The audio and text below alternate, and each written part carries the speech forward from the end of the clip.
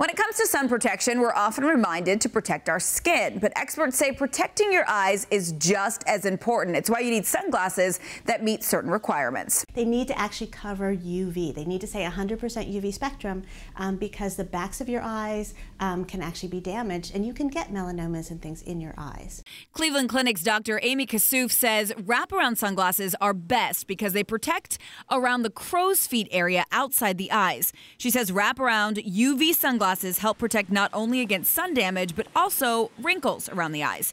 The area around the eyes consists of especially thin skin, which is very sensitive to sun and is prone to aging faster than other areas of the skin.